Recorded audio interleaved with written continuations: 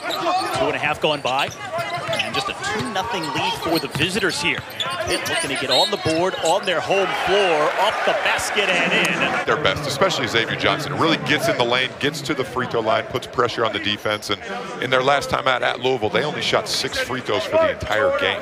And when they haven't gotten to the free throw line this year. Lost 2 in a row. Right before their break for finals, they went on a swing of Northern California and dropped games to St. Mary's and at UC Davis as McGowan's leaps, banks, and hits. Gotta have your hands up. And low shot clock, you know where it's going. That time he gives it up. Shot clock at 5, and the deep 3 goes down. Clock at 6. There's their leading scorer, German.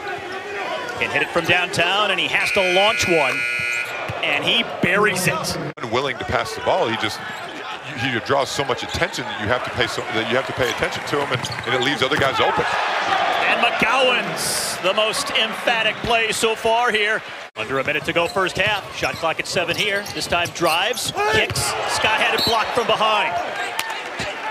Terrell Brown, the leading shot blocker on Pitt, comes in. I know you broke down the tape from that one to give a yardstick as to how this one might play out. Yeah, unfortunately, I didn't see a lot of film from that game. But cultural environment of sports. Everybody gets elevated, including the elevation of Lacey James for the dunk. One of the things head coach Jeff Capel stressed earlier today, the mental toughness of his team has to improve. McGowan's burying the triple there. Trey McGowan's not a great outside shooting team, Pittsburgh, this year, but Trey McGowan stepping into that one. Eugene German with 5 on the shot clock. Head-to-head with McGowan's, takes aim at the 3, and he cans it.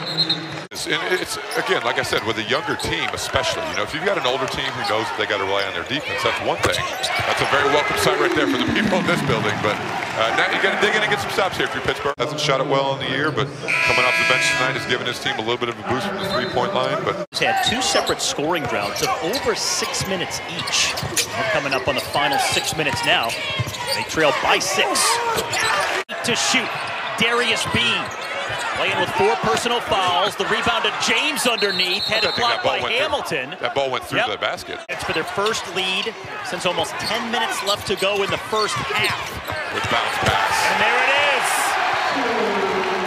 Justin Champagnie. Use it here. Ankerson again.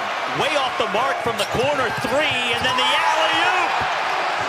For Justin Champagnie. The Knights. Good job by Ryan Murphy of throwing it up and letting his guy finish, but a great catch and finish. And started with the defensive rebound on the other end. Northern Illinois got a good look in the corner, just wasn't able to convert, and a good give and go there on the break. You know, probably not ideal in that situation with time to score, but hey. While Pittsburgh goes on their biggest run late for a 9-point win here at the Peterson Event Center.